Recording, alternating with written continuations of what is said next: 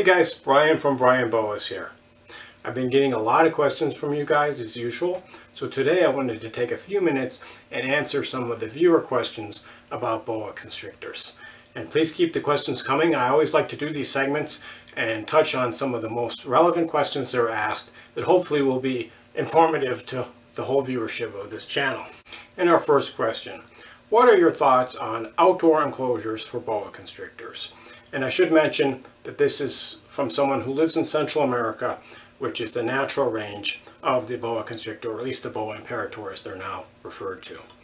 So on the surface, it might seem like a good idea to keep your boa outdoors in a natural enclosure, especially if you live in an area where boa constrictors are native, because potentially the boa would be exposed to the natural environment in its home range, as well as sunlight and fresh air, and other things like that. And you could also have a larger enclosure potentially than what you can do inside of your house. However, there are a lot of disadvantages to keeping a boa outside. Even though it is potentially the natural environment, you're not going to have nearly as much control over things like the weather, and there could be a storm that moves through, there could be a heat wave, things like that that could damage your boa constrictor. Your boa constrictor could be preyed upon by predators that live in the area that happen to break into the cage. The animal could escape from the cage and go back into the environment, or worse yet, it could be an invasive species if you're talking about living in an area where boa constrictors don't naturally occur. In addition, there have unfortunately been several cases recently of people who have been keeping animals outside, and certain lowlifes have broken into their compounds, stolen animals, or worse yet, even killed animals. So when you keep an animal outside, it exposes it to a lot of risks that it's not going to be exposed to indoors. So what I would say is that if you're going to do this, be really careful. Consider the security and well-being of your animals on top of everything else. And if you can't provide for this 100%, I would say do not keep animals in outdoor enclosures. Okay, so our next question, are Christmas tree tubs big enough for a slow-grown adult boa constrictor imperator? And so the Christmas tree tubs are roughly around 4.5 feet long by about 18 inches tall by about 2 feet deep. So they're kind of an unusual size, and I actually made a rack to hold these tubs. I did a video on it not too long ago. In general, these tubs can be used for animals up to about 5.5, maybe 6 feet. But really any animal larger than that should not be kept in one of these tubs. It needs a larger living space. And just because your boa is smaller than that size doesn't mean that it wouldn't benefit from a larger living space. So I would say you can keep the smaller boas, like the dwarf boas in these tubs for their whole life, or you can keep subadult boas that haven't reached larger than about 5.5 feet in these tubs. But you can also keep them in other enclosures as well, which might give them a better environment. So I would say use them for animals that big. As far as your subadult slow-grown BCI male, if it's under 5.5 to 6 feet, you could keep it in one of these tubs. Okay, our next question. Is your family and kids interested in boa constrictors like you are? And so as you know, I have children, and I've seen a lot of people who keep snakes. One of the things they enjoy the most is sharing their interests with their kids. And my kids are interested in snakes, but of course they're nowhere near as interested as I am. So with me, I think I was just into it from a really early age. When I was like 4 or 5, I saw some iguanas actually at my nursery school, and something clicked in my brain saying, yes, I like reptiles, and I've been pursuing it ever since. I don't think anything like that happens with my kids. I don't know if it's genetic or it's just some kind of environmental fluke or what. I don't think my kids have the same level of interest in these animals as I do, and I don't think they ever will. But it's not really surprising, since nobody else in my family, my siblings or my parents or cousins, none of them are into reptiles. I'm the only one that does it. So I don't know why people are interested in reptiles. Everybody's interested in certain different things. I'm interested in a lot of other things, by the way. So yeah, I don't know. Hopefully my kids will get more into it as they get older, but we'll just have to see what they enjoy doing. And next question. I can't help but notice a lot of your boas are so well handled. How much time do you spend handling them per snake? Okay. And so the short answer to that question is it depends, but most of my snakes I don't really handle all that much. There's a few that I really like to handle that I'll probably take out a few times a week and handle them for 20 minutes or so. But the majority I really just handle when I'm doing their weekly maintenance routine. I'll take them out and just visually examine them, make sure everything's going okay, clean out their cage, etc. And really the majority of animals are just docile. They just tend not to be aggressive by nature. There's only a small handful of boas that I have that are somewhat aggressive or bitey, and I don't make a habit of using those in the videos. And so actually I have some animals that are just, for whatever reason, really aggressive, especially as babies, and typically they tend to calm down as they get bigger. And one of them is a 2-year-old female Peruvian red-tailed boa. For whatever reason, she's just super aggressive, and when I open up her cage, she'll always strike out at me, and I can't stick my hand in there without losing some blood. So in fact, I thought, yeah, I'll get her out for the video today, show the viewers, but I kind of chickened out. So I grabbed her brother instead. So this is the brother, the litter mate of the Peruvian female that's really aggressive. This guy, for whatever reason, doesn't bite at all. He's much more mellow, much more handleable. I don't know what it is. Every snake's an individual, and some just have their own personalities. So this guy, a nice 2-year-old holdback Peruvian true red tail. Real nice animal, doing real well. And in fact, I have the same pairing was set up this year, and hopefully the female, his mother, is gravid this year with her second litter. So hopefully should have some full siblings to this guy on the ground in a few months' time, if luck goes my way. So stay tuned for that. Our next viewer question, I would love to hear about some of the super rare types of boa constrictor, like Ortonii and Nebulosa. What are your experience with these animals? Well, so first of all, I just wanted to say that there are a few types of boa constrictors, subspecies of boa constrictors, that are not available in the reptile hobby, at least not in the US, and that includes the Ortonii, it's a form of boa constrictor from Peru, and boa constrictor nebulosa, the clouded boa from the Dominican Republic. And first of all, I have no direct experience with these animals. As far as I know, there are few, if any, of these animals in the United States. I've heard some rumors that some of these may exist, specifically the nebulosa, that some people do have these animals and they're trying to breed them. But as of yet, I've seen no available animals. I heard from a friend that he knew someone who actually had some of the nebulosa imported from Europe. There's some breeders in Europe working with them. And he paid a huge amount, both for the import fees as well as the boas themselves, and tried to set them up. Unfortunately, they only lasted a few months and then died. So that was the end of that. So I believe that the nebulosa is still going in Europe. I'm pretty sure the Ortonii is not. There may be some people in Peru, the native range of this animal, that are keeping them down there. But, I don't know firsthand. But if anyone has any experience with any of these less common subspecies of boa constrictor, please comment below. I'd love to hear what your experience is. As far as some of the other rare forms, of course, there's lots of different locality-specific boas that fall under one or more subspecies that we probably will never get in captivity. But I think we're really lucky to have such a diversity of locality boas available, of different species and subspecies. And I really, you have to just enjoy the diversity that we have. I've got, no less than 6 or 7 different subspecies of boa in my collection. And then, within these subspecies, there's numerous different localities. Like the boa constrictor has the Suriname, the Peruvian, Venezuelan, etc. types of localities. So we should just enjoy the diversity that we have. I know people always want to focus on the things they can't have, the forbidden fruit, so to speak, and wouldn't it be cool if we had this boa or that boa? But it's probably not likely to happen, so we should just really enjoy the animals that we have and really try to ensure that they are continued to be bred in herpetocultures so future generations of keepers can work with these. Okay, so next question. What is going on with the America Competes reptile ban? Will this pass? Okay, so if you've been living in a cave for like the last 6 months, you might not be aware there's this thing going on right now, which is called the America Competes Act, specifically the Lacey Act amendments buried within the America Competes Act. And so the American Competes Act on the surface is a bill that passed the House of Representatives that's supposed to be about advancing American competitiveness in technology. But they managed to bury in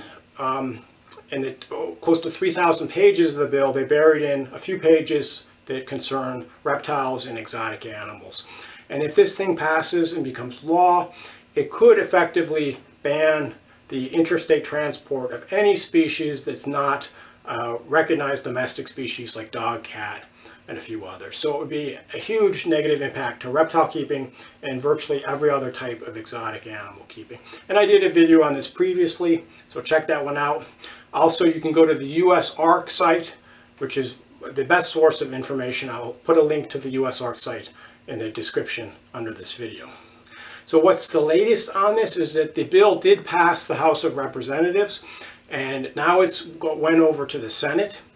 And so there is a similar bill in the Senate, which addresses much of the same content. So the next step is these two versions, the House of Representatives version and the Senate version, have to be reconciled into one bill. And that's where they'll go through the two competing bills and they'll decide which they're going to keep from each. So this is the time period where it's important that we continue to contact our senators and tell them about our opposition to the Lacey Act amendments and the America Competes bill. And of course, it's not the entire bill. Most of it is fine. It's just a few pages that deal with the amendments to the Lacey Act. Okay, so you please write them, call them, email them, tell them that you're opposed to the passage of these Lacey Act amendments that are buried within the America Competes Act. And in fact, if you go to the US ARC site, they have a whole bunch of information. You can download a sample email that you can just send off to your senator. Really easy, it only takes 5 minutes. And we really need to keep fighting this, because if this passes, this is going to be the end of reptile keeping, maybe for good, as well as the end of a lot of other exotic animal hobbies that people just love to do and just really depend on financially. So please continue to fight this ridiculous pending legislation. Okay, our next question. Are hybrid cross boas of 2 or 3 species a good investment in your opinion? So this question actually has 2 parts. And so the first is just about hybrid boas, if that's a good idea. And so by hybrid in this case, we're talking about species. We're talking about, for example, an anaconda crossed with a boa constrictor. And so you could also say that since boa constrictor imperator has been elevated to a full species, a boa imperator, boa constrictor, like a true red tail, crossed with a boa imperator, that would be a species hybrid.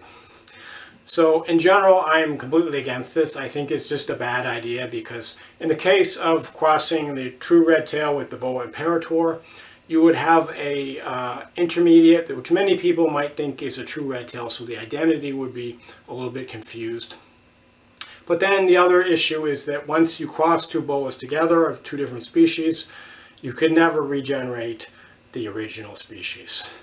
So even if you crossed it back to the one species for multiple generations, there would still be a little bit of genetic contribution from the other species. So most purists would be completely against this. You know, as a pure locality boa keeper, this is not something that I agree with. If somebody thinks a hybrid looks cool, and you know, the only other than the boa imperator, boa constrictor, the only other boa hybrid I've seen is the anaconda crossed with a boa constrictor. And to me, that's just not a cool looking thing. It's so distinctive looking, you wouldn't confuse it for either a boa constrictor or an anaconda. And in fact, they may well be sterile. A lot of interspecies hybrids, like the mule, the horse, and the donkey hybrid, are sterile, so you're not going to be able to breed it anyway. So if you want something like that for a pet and it just really floats your boat, you know, that's fine. Go for it. Keep it as a pet. The prices on some of these interspecies hybrids is kind of ridiculous. I mean, thousands and thousands of dollars for one of these hybrids. So again, it doesn't float my boat, but if it's something that you like, go for it. But then we get to the second part. Are these hybrids a good investment? And I first of all have to say that pretty much any boa constrictor is a bad investment if your primary reason is for financial gain. Okay, so if you mean investment as far as getting enjoyable hobby, getting scientific information, yeah, boa constrictors are a great investment. But from a purely financial perspective, there are far better investments out there: stock market, real estate, Bitcoin. And the vast majority of people that try to make money breeding boa constrictors are going to end up losing a lot of money. I would say that as far as hybrid boas specifically, there's not a whole lot of people out there that want these things. And the majority of people want pure boas. They don't want any kind of hybrid. In fact, most of you guys are watching this because you're into the pure locality boas, which is about 90% of what I do. And based on your comments, you want pure boas as pure as possible. So I would say that it would be a really awful investment, a scheme to make money by breeding hybrid boa constrictors. So please don't do it. All right, so that gets us to the next question. What is your biggest boa? And can you keep boas small by maintaining them in rack systems? Okay, so my biggest boa as of now is my Guyana female true red tail. She's about 8.5 feet or so. It's hard to measure her because she's kind of wild, but she's around 8.5 feet. The largest boas I've ever had, I had some Argentine boas that were maybe a tad bigger, maybe almost 9 feet. I've never had any boa bigger than that. I know people think that these animals are giants, but anything over 8 feet is pretty rare. I've seen pictures of boas which are claimed to be in the 12, 13, 14 foot range, and that seems to be about the absolute maximum limit. But this is like a human who's 7.5 feet tall. It does happen, but it's like literally less than 1 in a million. It's just that freak of nature that just gets really big.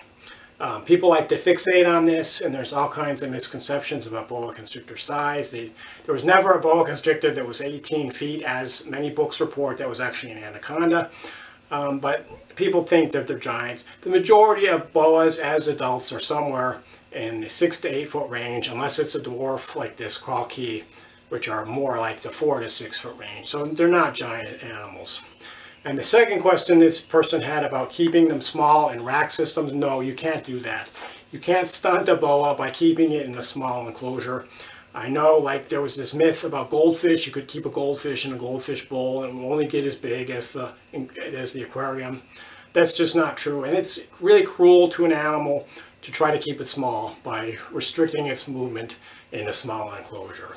So if you want a boa that doesn't get very large, go for one of the dwarf forms. You can keep them in a larger rack system like the one I have behind me. But as far as stunting them in a rack system, you can't do that. Next question, what is the best method to sex boas? Can they be sexed visually? So I've actually done videos before on sexing, which I'll refer you to for more details. But I would say that my preferred method is called palpation. And so basically you're just feeling the underside of the tail of a baby boa, and with your thumb you kind of put some pressure on the bottom of the tail, and you can feel the two hemipenes. They feel like two little bumps, okay? And once you have a little bit of practice, it's really easy to do this. It's non-invasive. You don't need any special equipment. You can do it with just one person. So that's what I recommend for baby boas up to about a year or so of age. When they get older than that, they become harder to sex by palpating them. But the visual differences between the males and females become more and more obvious. And boas are one of the rare snakes that are really easy to sex visually just by looking at the tails. Okay, so first of all, the males have these spurs, these little claws that stick out. And in most adult males, they're anywhere from maybe 3 to 6 millimeters in length. So it's a visible claw. The females will have them, but they're really, really tiny. In some cases, you can't even see the spurs of the females. Okay, and once you see the big spurs, it's pretty obvious it's a male. And the other difference is the shape of the tail. The male's tail is much longer proportionally than the female's tail in an animal of the same size. And the male's tail is also fatter. Okay, so it'll be much, much fatter. And then there's a very fast taper to the tip of the tail. Whereas the female is kind of more of an even taper over the whole tail.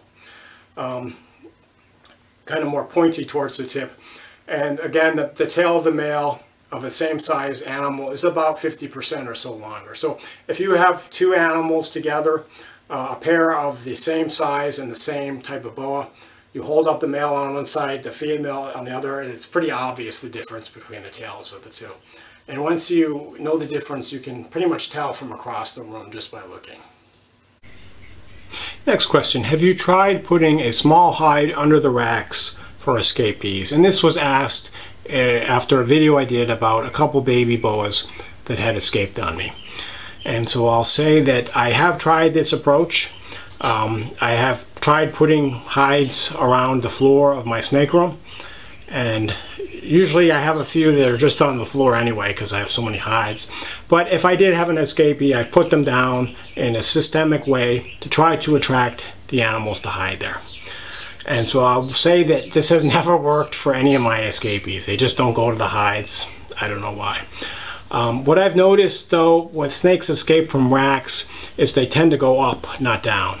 Okay, so snakes in the wild, boas, especially babies, will climb into trees, so they're more likely to climb up than climb down. So if you ever have an escaped boa, you definitely want to look up as much as you look down, and look on upper shelves and behind books and things like that, on top of refrigerator, for example. They're pretty likely to go up rather than down. So it might make more sense actually to put the hides on top of the racks rather than underneath the racks. Okay, so a couple more questions. Let's see. In addition to quail, are small lizards or house geckos a good alternative food item for boas? So a lot of boas in the wild do eat lizards, for example iguanas. So it probably isn't a bad idea to try to feed them some lizards. If you have access to lizards, I know that house geckos are a feral invasive species in a lot of the country. That might be a good food supplement to consider in addition to the rodents and small birds. You probably want to freeze them ahead of time just to prevent any kind of parasite that might be living inside of these animals from infesting your boa. The other possible downside is that as reptile keepers, most of us don't want to feed another reptile to our reptile. So it just is a little more psychologically easy for us to feed the boas a rodent rather than to feed them another reptile like a lizard. But other than that, they probably would make a decent food supplement to give to your boa. Of course, you probably wouldn't want to base the diet entirely on this. It's always best to have a diversity in the diet of small mammals and birds as well as some small lizards. Okay, so our final question for today: how can I buy one of your animals? Do you sell on Morph Market? Do you have a website? Okay, so the best way to keep on top of my boa sales is to watch these videos, because I do videos when I'm about to list animals for sale. So if you watch, this is the first place you can see where new animals are going to be available. So I haven't done Morph Market in the past. It's possible I might in the future. There are some things about Morph Market that, as it currently is, it wouldn't be my choice to sell reptiles there for a number of reasons. I've sold on fauna classifieds, and I will often post animals there. That site has some issues as well. One of the issues, it has this really clunky message system that's really hard to use, and sometimes I can't even reply to people on the message system. It's just a really buggy website. So from now on, my fauna ads have an email address so you can contact me directly about an animal, just to preclude that issue. And always, like I said, I show animals on these videos that are going to be up for sale, so it's the best way to keep in touch with my reptile sales. So I don't have a website specifically to the reptiles. I'm on Facebook. I sometimes will list stuff there. I think this year what I might do is get a photo sharing type of website where I can just list all my available animals. I can give people links and they can go and they can see all the animals I have available in one place at one time. So I'm hoping to get that up once I have more animals on the ground. Hopefully I'll have the time. As you know, I have a lot of gravid females right now, and I have a lot of stuff to keep up with. I might not have as much time to make these videos in the future, but just trying to keep doing it all. But hopefully I should have some time to get these website up so you can see all the animals. And then there's no waiting lists or reservations. It's first come, first serve. And once the animals are ready to go, which is usually about 1.5 to 2 months after they're born, I sell them on a first come, first serve basis. So please stay tuned to future videos, and hopefully you'll be able to get that animal that you've always wanted. So I hope this video was helpful. Please keep the questions coming, and I'll try to answer them as best I can. Thanks for watching, and enjoy your boas.